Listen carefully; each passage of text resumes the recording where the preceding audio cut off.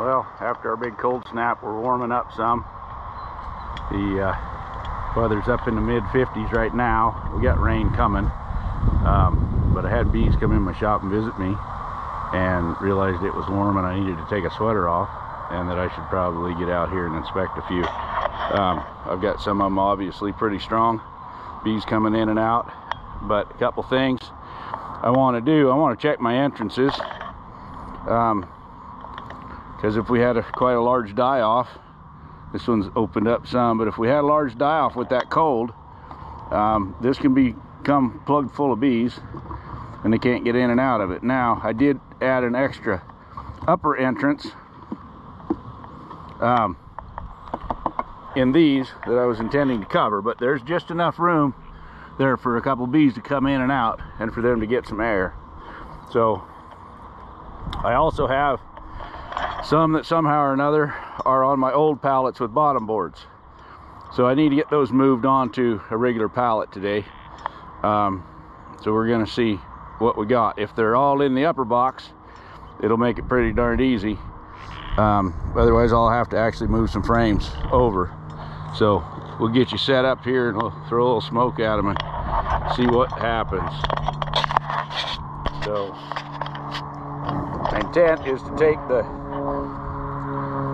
frames out of the bottom of this one, put them in the bottom of the one corresponding on the other pallet, and then drop their top box back on them.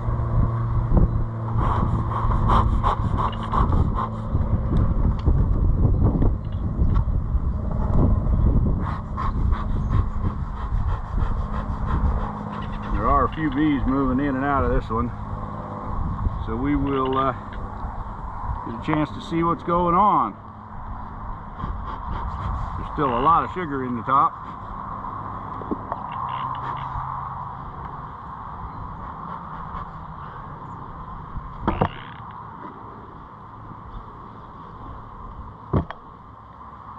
Don't see any bees in the bottom box at all.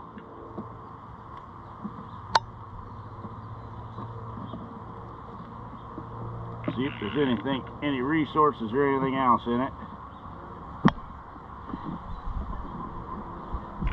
God dang it, I hate it when they're all swole up like this.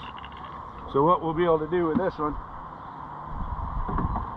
is just drop the whole box on there. There's no bees in the bottom, no reason to put it on there right now.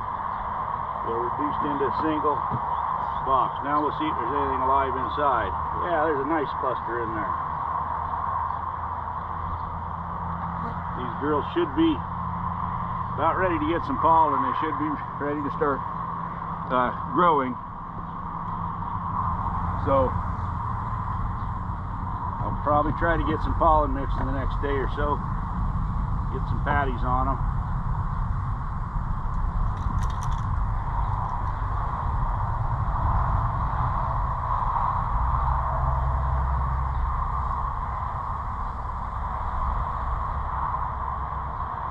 So I have to remember to change the number over that I have on it. A lot of them I've got good tags on them. That means I need a screwdriver to transfer it.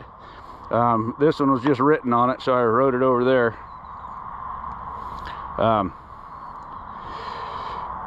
Anyway, that's kind of a pain sometimes to remember to do that. All right. Well, I'm going to take a look at a few more here, get them moved over, and then we'll do some investigations under the feeders. All right, we got these switched over. A couple of them were just in their top box, so they just went down with that, and that's fine. There were, you know, six good frames of brood up in that one with in the top, so I'll just drop them down there and leave them like that for now. Now when they get ready to go to California, they'll need another box under them, but it'll be simple enough to just pick it up, put it under them, and go. Won't have to be a lot of screwing around, going in them and moving any frames around. So I'm gonna go ahead and take a look under some of these here just to see, evaluate, see what they're looking like. So we'll take a look under the under the feeder boxes that I put on. Now these were already in single boxes when I came through and did it, so I took it out and just put one. So I've got 3.5 frames of bees in that one. They're all clustered over on that side. They are working into the sugar. They've eaten their hole clear up through there into it. So they're getting to it. Still a little powdery, it looks like.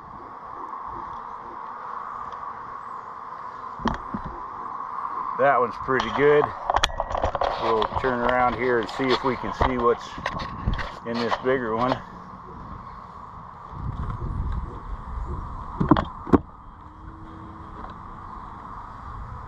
A very small cluster way over on one side.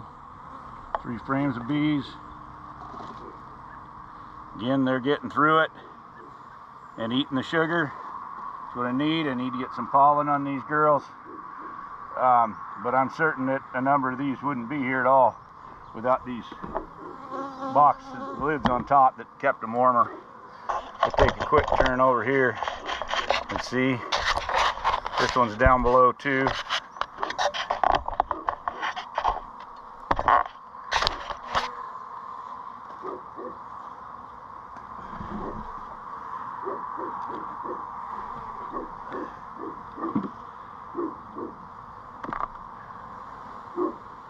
Go about 3.5 frames of bees. I see sugar on the frame, so they're eating it. That's what they need.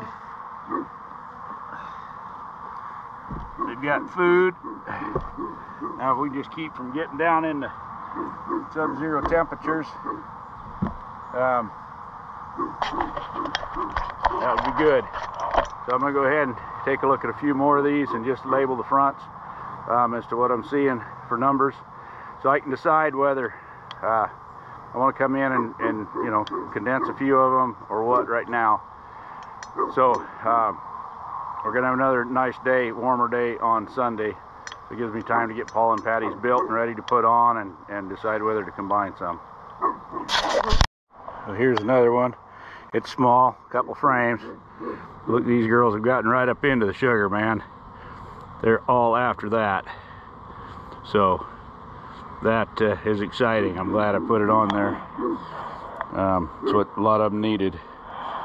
So we'll keep looking. Well, I got through them all. So you can see I got a couple of them here that just have 2 frames of bees in them. I got 6s, 8s,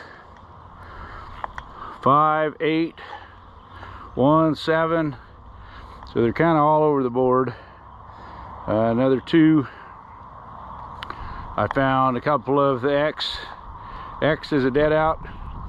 It's gone. That one I forgot to write it on. I got a 5, a 10, 8, 5. So, and this is, you know, my analysis of what I see when I pop it open. I'm not staying in there very long, just enough to see what kind of cluster I've got. Some of them have bees flying. Some of them, the clusters broke up a lot further. Some they're tighter. So it's just kind of an arbitrary number. Not arbitrary, but it's a number that is going to be fairly consistent through them as I graded them when I saw them. Whether it's exactly right on it, it's not important. So some of these I will probably get back to. The 5s, I'll get some pollen on them, see where they go.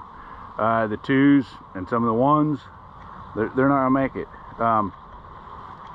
the way they sit. That just isn't gonna happen. So I'll go back through and analyze my queens, which ones were the best, which ones are old, and make my choices as to who I weed out and who I combine. I may put a few of them in some of my really smaller boxes. I've got some 2 framers. They're a 4.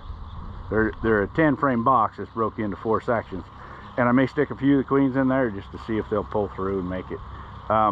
They're darn sure not going to make it in a double deep with 2 frames of bees. So we're going to have to make some adjustments to them, and some of these just need reduced down. Some of the 4s and 5s that just need to be in a single box and not a double. A lot of them weren't in the bottom box. I'll make it easy, just drop the top box down.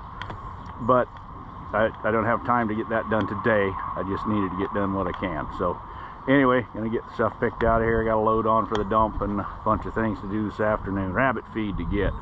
So anyway, we'll get back after my rest of my day.